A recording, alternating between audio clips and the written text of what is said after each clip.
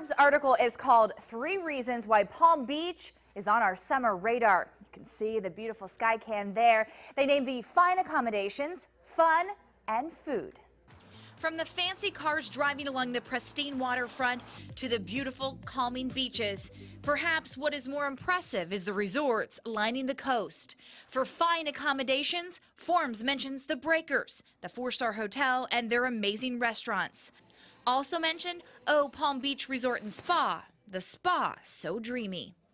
And after a day at the beach, you're sure to be hungry. When Forbes visited the island, they were sure to stop at Bucan, a local favorite promising a comfortable atmosphere and home-style good food. I think Bucan is a vibrant, lively atmosphere with a very appealing menu that appeals to